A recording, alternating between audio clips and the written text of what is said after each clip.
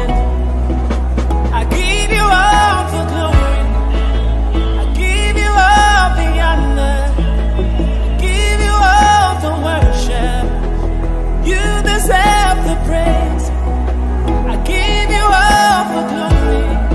Adoration to your name. You deserve it all. You deserve it all. Yeah. Oh, yeah, yeah. Lord, worship you. Heaven and earth adore you. Woo! Heaven and earth adore you. Angels bow before you.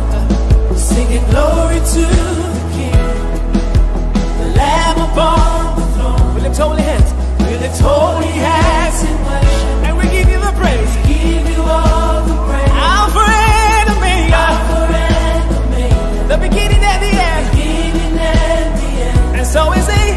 I give you all the glory. I give you all the honor, all the worship. I give you all the worship. You deserve the praise. I give you all the glory. Adoration to your name. Whoa. You deserve it all. You deserve it all. Sing it one more time. I give you all the glory. I give you all the honor. Give you all the worship. You deserve the praise. Hey, I give you all the glory. Adoration to your name. You deserve it all. You deserve it all. Everybody say, Hallelujah. Raise your voice and sing it. Hallelujah. Woo. Hallelujah. You deserve it all. You deserve it all. You deserve it all. Raise your voice and sing it. Hallelujah. Hallelujah to the King of Kings. Hallelujah to the Lord of Lords. Hallelujah. We worship you, Lord. We praise you. You deserve all the worship, Lord. You deserve all the praise, Lord. From the rising of the sun to the going down of the same, your name is praised. Oh, yeah. Oh, yeah. Yeah. Oh, Lord. Hey, you deserve it. You deserve it. You deserve it. I give you all the glory. I give you all the honor. I give you all the worship. You deserve the praise. I give you all the glory. Adoration to your name, Lord. You deserve it all.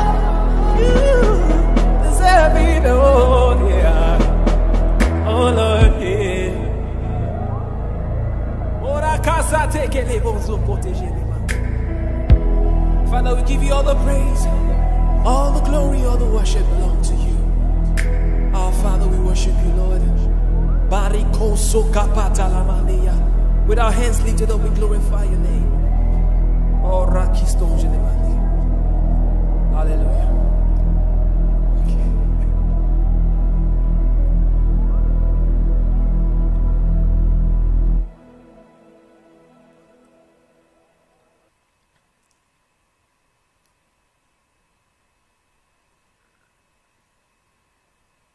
Day that followed, the day of the preparation, the chief priests and the Pharisees came together unto the Pilate, saying, Sir, we remember that deceiver said, while he was yet alive, after 3 days I will arise again. Command therefore that the sepulchre be made sure until the 3rd day, lest his disciple come by night and steal away his and steal away and say unto the people, he is risen from the dead. So the last error shall be worse than the first. Pilate said unto them, Ye have a watch. Go your way and make each as sure as you can. So they went and made sepulchre sure, sealing the stone, and setting a watch. Hallelujah. Praise Master Jesus. Now let's quickly analyze where we read from. The Bible says here, Jesus was called the deceiver. They called Jesus the deceiver in verse 63 of Matthew 27. They said, do you remember Jesus said that he will arise after the third day? Now the problem here was they were thinking what Jesus has said is a lie. So they find it so difficult to believe. Therefore they called him the deceiver. And they all gathered.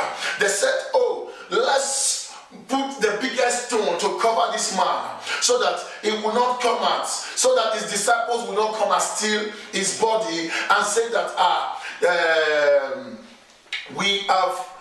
he has risen. Amen. And they said in verse 64, so that the last error will not be worse than the first error. Hallelujah. So these people understood that Jesus was going to rise up. So they were waiting that if maybe the stone could hold him. They laid the biggest stone. Thinking that the stone could hold Jesus. Thinking the grave could hold him. Now in chapter 28, verse 1, let's read. The Bible says, in the ending of Sabbath, as it began to dawn towards the first day of the week, Mary Magdalene and other Mary came to the sepulchre, to see the sepulchre. And behold, there was a great earthquake. Underline, a great earthquake. And the angel of the Lord descended from heaven and came and rolled back the stone from the door and sat upon it. Hallelujah. I love this. The Bible says, and the angel of the Lord came down. Every time the presence of the Lord comes down, there is always an earthquake in the kingdoms of darkness. There is always an earthquake in the kingdoms of the wicked ones. And the Bible says that as the angels of God came down, there was an earthquake. I'm dealing on a message which I titled, The Good News. Now the news they have tried to abort it was that let's place watch there. Let's put some soldiers up so that it will not rise up. Let's put the biggest stones up so that it will not rise up. But beloved, I've come to tell you, the stone could not hold Jesus. The grave could not hold Jesus. Even death himself could not hold Jesus. And therefore, I speak to you that nothing can hold you. You are untouchable in the name of Jesus. Hallelujah. And the Bible says in verse 2, and behold, there was a great earthquake, for the angel of the Lord descended. Every time the angels of God come down, there is always an earthquake, there is always a trouble in the kingdoms of darkness. And the angel of the Lord descended from heaven and came and rolled back away the stone from the door and sat upon it.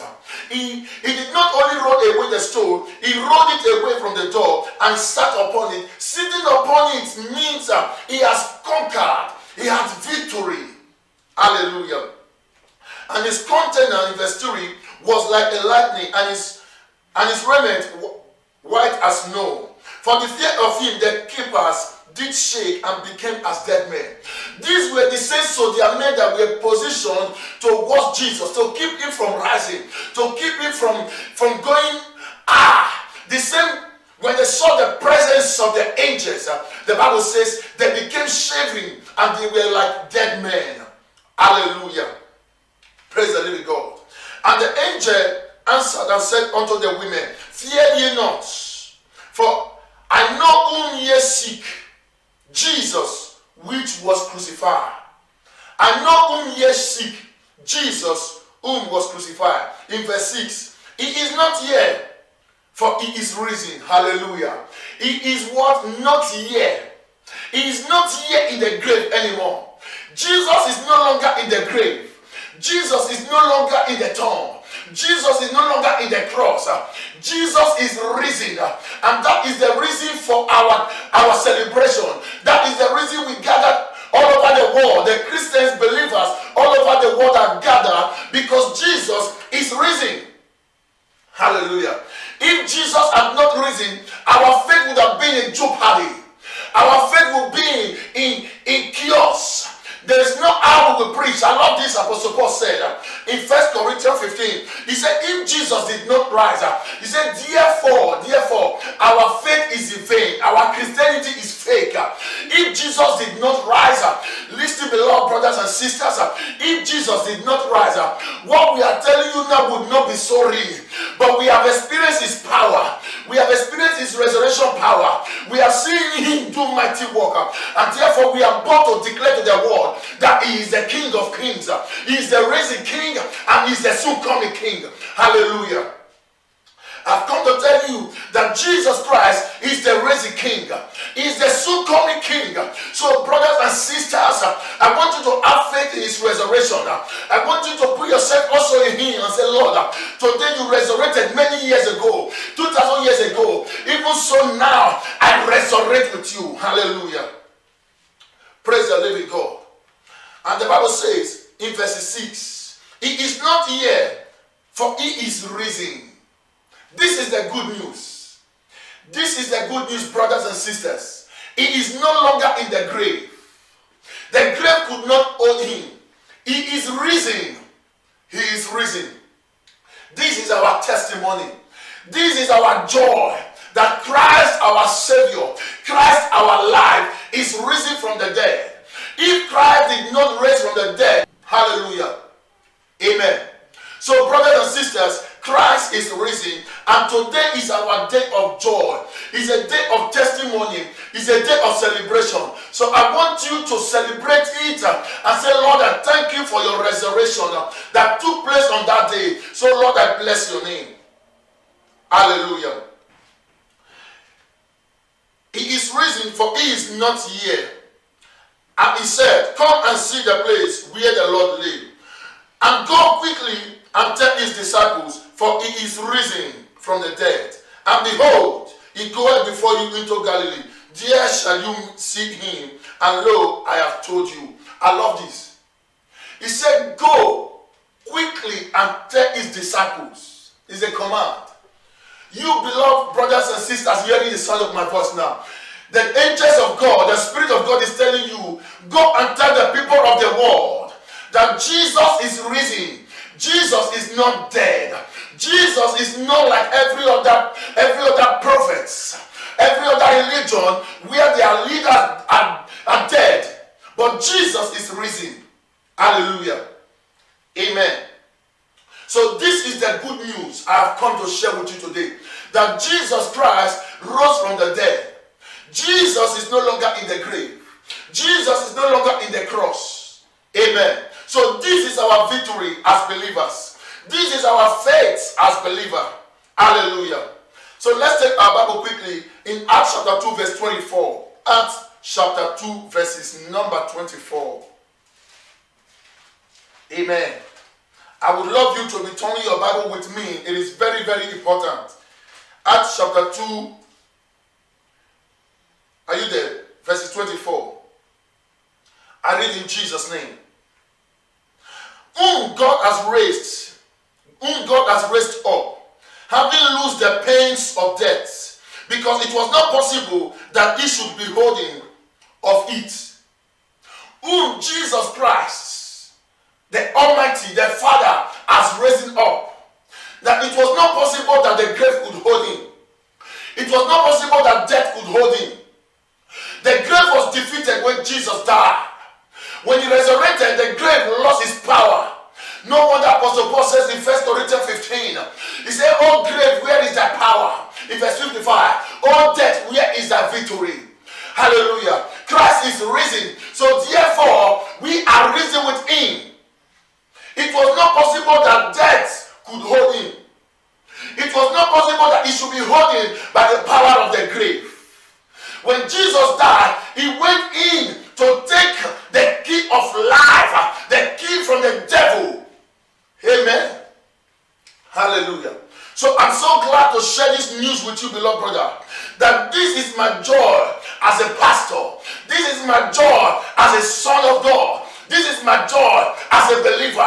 I want you to also have the same joy that Christ your hope, that Christ your life, that Christ your redeemer, that Christ your savior is risen. And therefore, you cannot live a life of bondage. And therefore, you cannot live a life of limitation. And therefore, you cannot live a life of shame. Why? Your author, your maker, your finisher, your Lord has risen from the grave. Hallelujah. Amen. Praise the living God. And the Bible says, whom God has raised up, having loosed the pains of death. There were pains of death holding him. On Friday when he died, he was taken to the tomb. On Saturday, he went down to hell. He was wrestling and battling for you to be free. On this beautiful day, this Sunday morning, this first day of the week, he rose again and said, oh, my son, my daughter, I am back to give you life and life in abundance. I am back to make you see the life of God while you live upon the face of the earth. Beloved brothers and sisters, I want you to have faith in God that if Christ raised Jesus from the dead, the Bible says if the Spirit that raised Jesus from the dead, if that Spirit dwells in you, it shall vitalize your mortal body. You are going to ask God for his Holy Spirit that raised Jesus from the dead. When that same Spirit dwells in you, you become unfailable. You cannot fail anymore. You cannot seek anymore. You cannot fall into the trap of the wicked one. Why? There is a spirit that is dwelling in you. When the spirit is vital, is quickening your mortal body, your life becomes the life of Christ. Hallelujah. Amen. Please, let's take quickly 1 Corinthians chapter 15. I will read from verse 11. It said, therefore, whether be I or they, so we preach, and so ye believe. Now, if Christ, I love this, this is a very big discussion. Now, if Christ being preached that he rose from the dead, I'll say some among you that there is no resurrection of the dead. This is a very, very big issue. There are people who don't believe that Jesus Christ rose from the dead. I've come to tell you, if Jesus did not rise, our faith, our message would have been fake. What I'm telling you now, beloved brothers and sisters, is the testimony of his resurrection. Is the power of his resurrection, which is the good news. Muhammad died. Nowhere Muhammad rose up again. The Buddhists and every other religion, their leaders died. No one could come back to life. Only Jesus, the King of Kings. Only Jesus, the author and the finisher of our faith. Only Jesus, our life. It is only him that rose from the dead. Every other religion agrees with me that Jesus is Lord. Some call him prophet. Some call him different name. But I've come to tell you, he's the Son of God that was dead on Friday and rose again on Sunday by the power of his Holy Spirit. Hallelujah. So when that Holy Spirit dwells in you, you will also rise from wherever you have sunk, from wherever you are falling, from wherever you are down. You will also rise. I pray as I preach right now that whatever that is holding you back, that thing will lose its power away from your life in the name of Jesus Christ. That you will resurrect because Jesus Christ resurrected from the dead.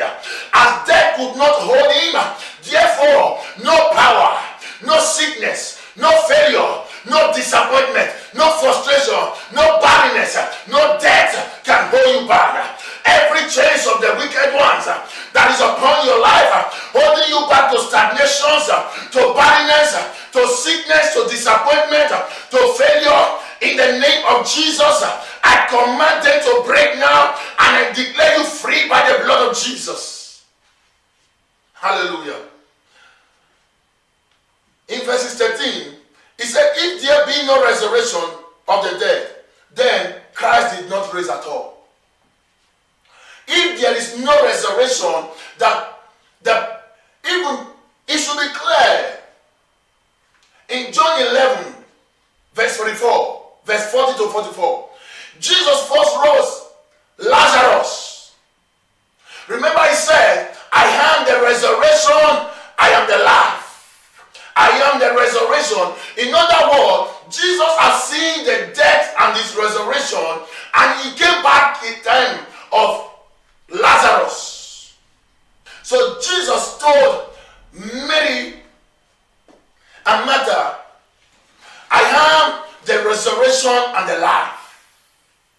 In other words, I was dead, but now I am alive again. I was down, now I am again.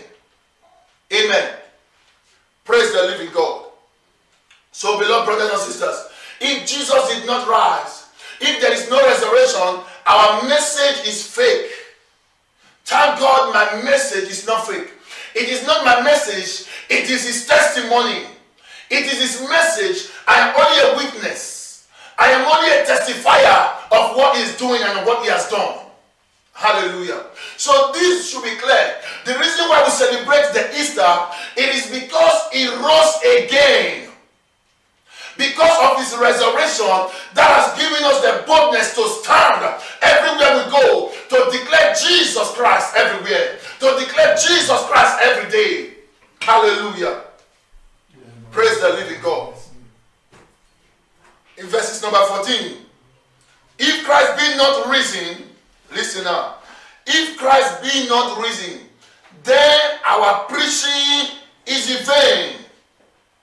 Then our preaching is what? In vain. So Christ is risen. That is why our message is powerful. Christ is risen. That is why our message is sound. That is why we possess the power the world cannot understand. Because Jesus Christ is risen from the dead. Hallelujah. If Christ be not risen, then our preaching is vain and our faith is in vain. Yea, we are all found false witness of God, because we testify of God that he raised Christ, whom he raised not all, if so be that the dead rise not. So the issue is, if you don't believe that death could come to life, then we are liars. And we are bearing false witness that God raised Jesus to life. Because I believe, that is why I speak. Therefore I believe, that is why I speak.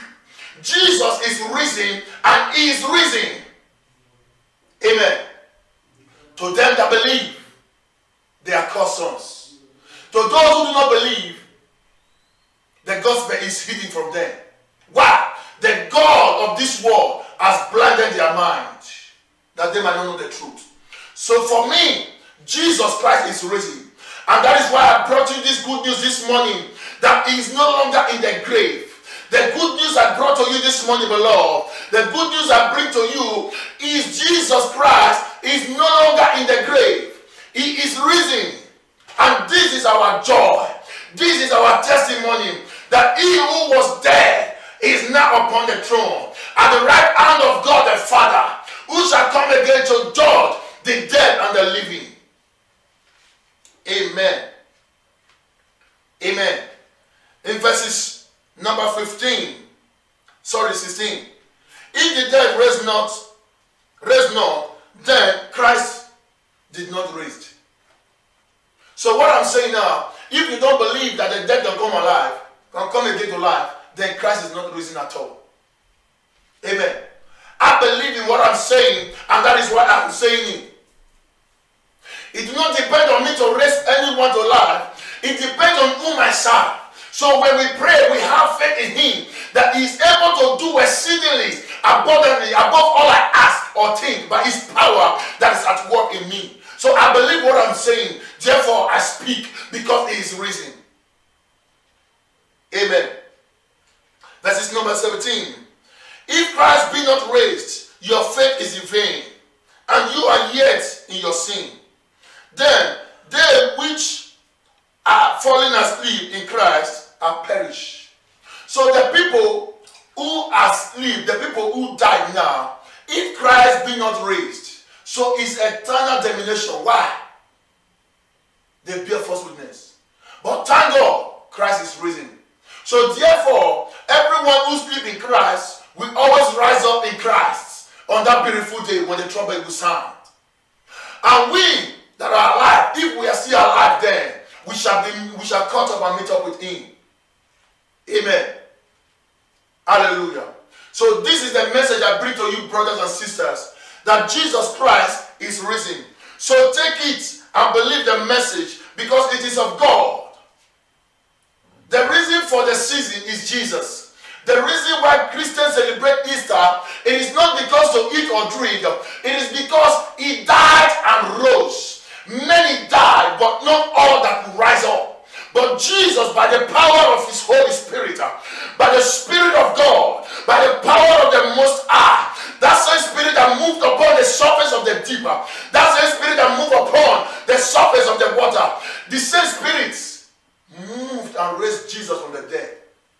Hallelujah. Praise the living God. So verses 18. And they which are fallen asleep in Christ are perished. In verses 19 we are a lot more. If in this life only we have hope in Christ, we are of all men miserable. Librados kata.